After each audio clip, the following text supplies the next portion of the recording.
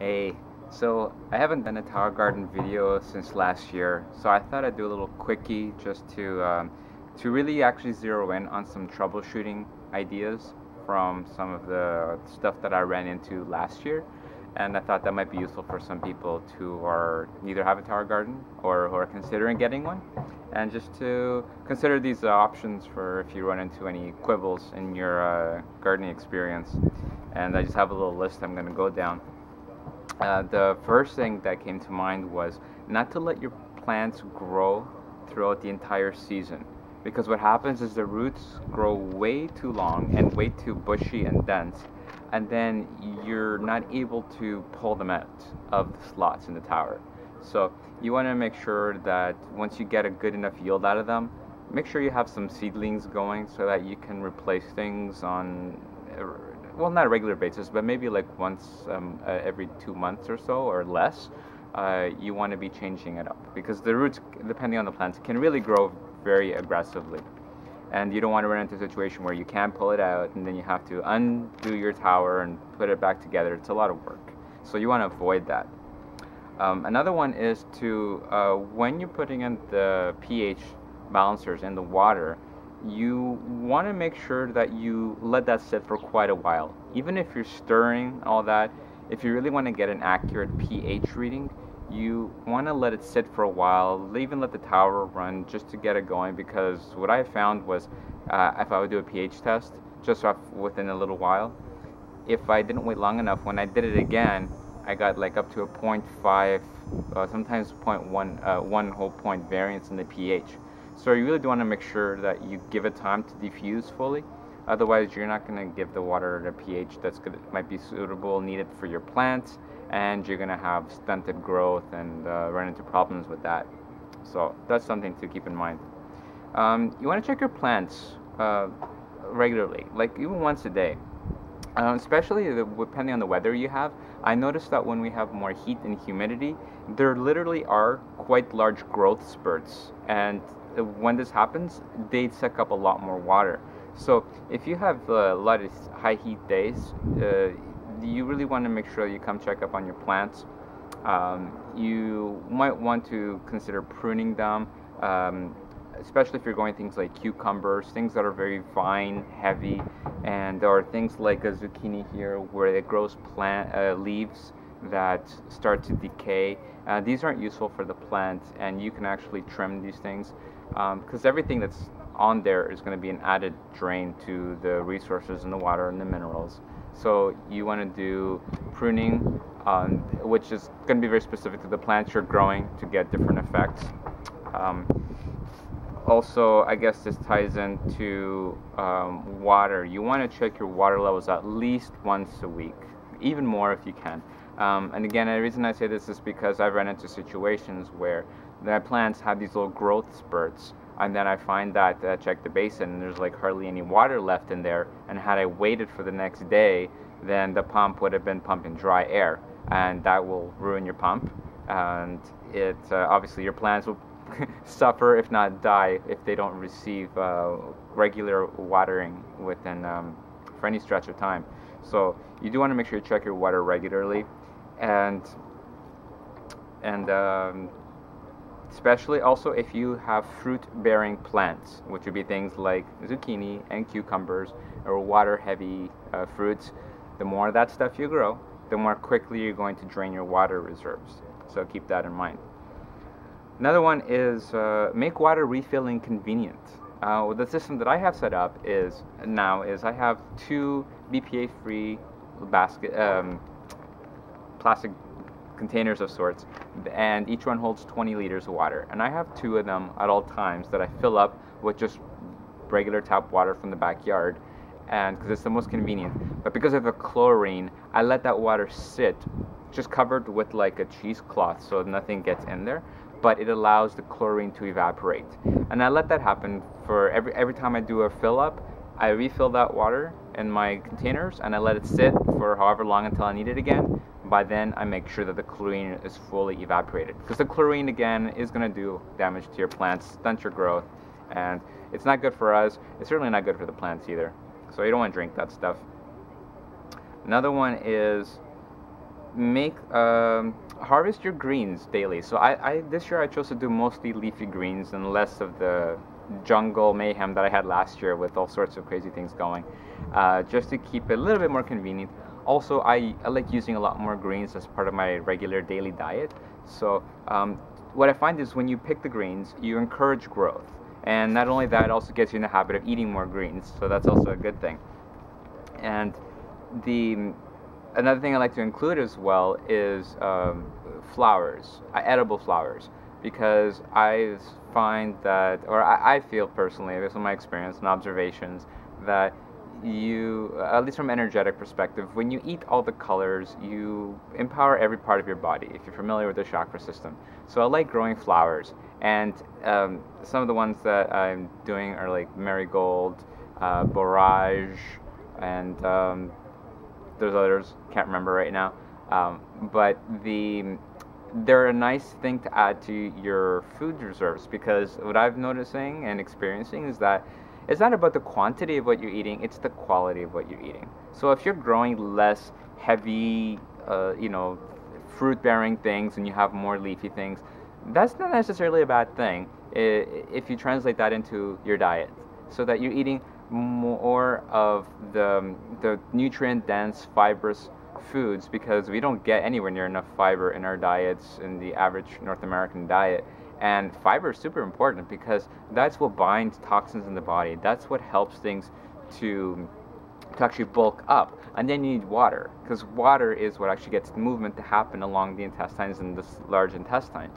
And movement is the third ingredient. You need to be moving to get things to shift and make their way out regularly. So those three things are huge. And fiber is so easily overlooked. And I'm not talking about your germ fiber and wheat bran and all that kind of stuff.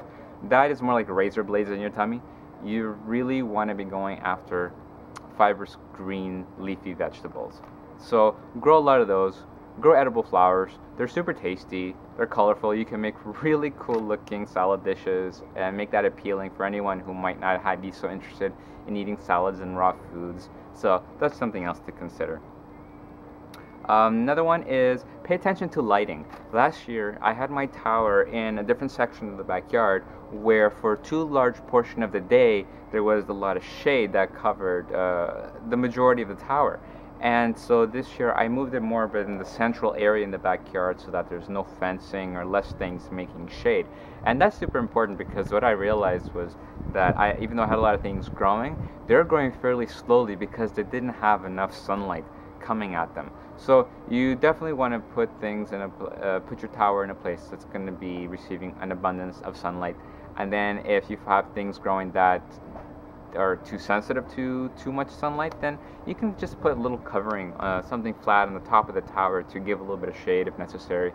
I actually do that when it rains sometimes, if it's like heavy downpour, just to offer a little bit of protection. So light. And if you're growing indoors, you definitely go to a shop that sells stuff for hydroponics, aquaponics, things like that. They have grow lights of all types, and they have long ones that you can attach to the tomato cage. And I had 3 attached when I was growing indoors last year, and that was doing pretty well actually. I had them on all the time except when I went to sleep, and that helps with obviously the growth. It's also helpful if you keep the tower by a window if you're growing indoors, and do this for your entire duration that you're growing indoors if you can't grow outside all year round, which is the case in a climate like in Canada. I think the last thing I want to talk about is pest control. I had a friend bring over some things for me that unfortunately had whiteflies and aphids that I didn't realize, and these things transferred over into my tower, and I gotta tell you, it's a lot harder to fight these things when they're inside because you can't hose them off, which is what I would suggest if you're growing outside. Just get your hose from the backyard and spray off with as light pressure the early infestations, and keep checking leaves regularly for things. If you see little eggs or anything growing on there, if it's too much stuff that you see growing on a leaf and you can't really get rid of it all, you might actually just want to pull off the leaves. If you take off the majority of the infestation, you can hopefully get lucky and they won't transfer into other parts of and other stuff in the tower. If hosing off doesn't and picking things off isn't sufficient for or you want to try something different, I have heard people using something like a combination of water with neem oil and just some organic soap, and you can just shake that up and spray that on the leaves, and that's supposed to be able to really kill off a lot of the pests. And I didn't really try that or that combination specifically. I tried just soap and water, and I noticed that it actually dries out the bugs that are on there. The problem was when I was growing them inside, they were growing quicker than I was able to deal with them. So at the end of the day, if it's too much, it's just like pick off the leaves. Hose them off if you can, if you're doing it outside. If you're doing this inside and you run into pest problems, good luck. But anyways, I'll leave it at that in terms of some troubleshooting stuff. If you have other questions or things that you'd like to know about that maybe I haven't covered here, then just leave me some comments and any questions, and I'd be happy to get back to you with ideas and whatnot. I innovate a lot based on what comes up, and I find usually I'm able to find some solution, and if not, Google is always a wonderful friend. Alright my friends, I'm just going to show you quickly my tower garden this year. I want to mention I started very, very late, unfortunately. I recommend you start your seedlings really early on in the season so that you don't get too far behind in growing season. And so this is what I want to show you. I have like zucchinis here, yellow zucchinis, that are like a foot long and like wider, way wider than the girth of my hand. And that's a big one there. Over here, look at this guy. Trying to get in there. Just compared to my hand, this thing is way over a foot long and super fat. So that's a yellow zucchini. That's going to make for probably, well actually I'm going to make a nice raw zucchini salad with this guy, and that's going to be plenty for sharing with the whole family. I also want to mention another cool thing about zucchini, because it's one of my favorite things to grow. They should have flowers that spread from the zucchini itself, as you can see here, but also there are the male part flowers that grow just on their own stems like this, and you can cut these. They're perfectly edible, they're very tasty actually, and like I said, just add flowers to your foods and to your dishes. They're really wonderful.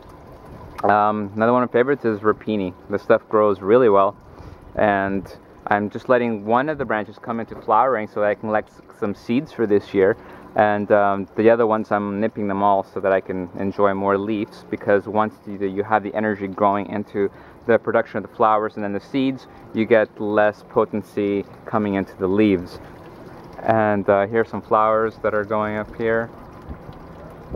And my barrage I planted way too late, unfortunately. These guys are my favorite last year because they give these wonderful blue flowers, and every day I would come here and just pick a whole handful of them and add them to my salad. Got some fresh kale here. That's see, this was talking about growth spurts. This was literally 1/3 less in size yesterday, but because we had now 2 days of good weather, what a difference. And I'm hoping that this okra that I have down here will also grow out. My cucumbers also started really late. I'm hoping that they'll grow out before the season's end. And yeah, so I'm not going to go into everything else I got going on here, but definitely plant your stuff early, keep things rotating, and especially lettuces. You can go through those very quickly, and that's always a nice staple. Try different kinds of lettuces, and enjoy growing. Any questions? Leave comments, subscribe, like. Thanks a lot, people. Cheers.